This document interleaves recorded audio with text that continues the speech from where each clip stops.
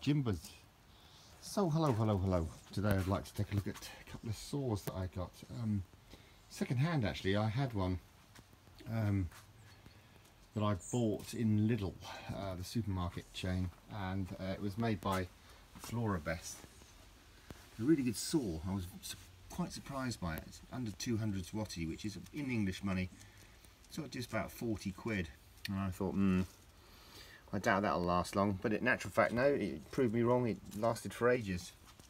It has a, well, this is not the same one, but this is a second-hand one. As I say, I bought it because, well, I thought, excellent, you know, party time, it's excellent.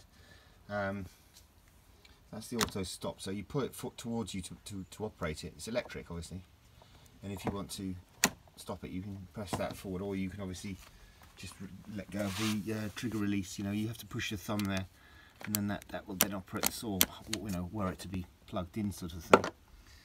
So that's a 2200. I had to do some modifications to it.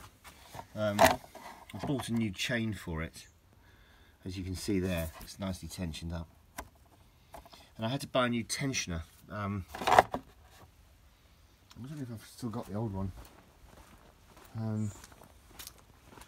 Should have thought about this a bit more. Yeah, I have. That's the old one there. I've put in a broken Florabest chain adjuster. So what you're looking at is it's a mechanical piece that obviously takes a lot of brunt. You know, it takes a lot of vibration. This lives underneath that, so it's inside the saw. It's inside that green, yeah. And this you can do just by finger tightening.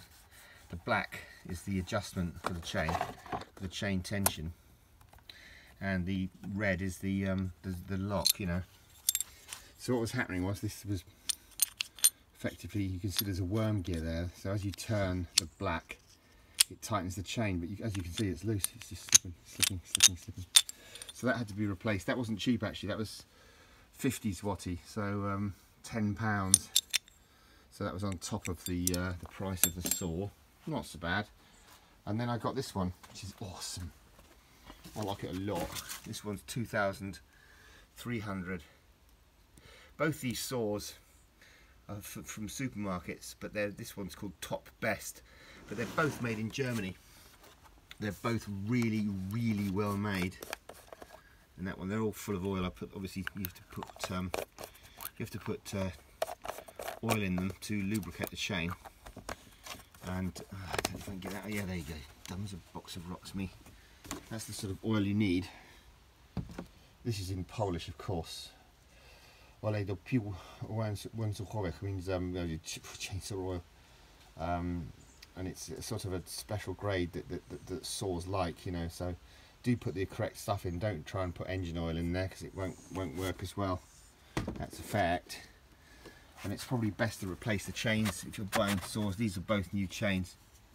You can sharpen the chains, but you can see here, for example, that's quite a newish chain, the one down below. But look, they wear out, they get shorter. The cutting edges get much shorter. You can see the difference. That's much longer, isn't it? That one and that one. But you can get that kit, you know. I don't know whether I've got it to hand. Probably have. This is another of these deranged darn videos that I'm not actually. There you go. That's what you need to sharpen the saws with. It's quite the kit, you know. Get it out. There we go. I do a lot of chainsawing. There's your saw cutting kit, yeah. Okay. So you've got a handle in there. That's your handle, and you put the saw ends into that. So you've got these various different files that fit this handle. Obviously, that's an adjuster you clamp onto the chain, so you've got the correct angle to sharpen the chain at. And then you can use a normal file, flat file, to take off the burrs that are on the ends of the cutting teeth. So it's quite good. What happens is you get you know, one tooth comes in one side, one tooth comes in another, and they make a channel. That's how a chainsaw works. And these chains, you have to make sure you've got the right one, the correct amount of millimeters and the correct amount of teeth, obviously. Otherwise, you're never going to adjust the thing up. It's always just going to be too long or too short. But yeah, that comes with it. I mean, they do tend to tell you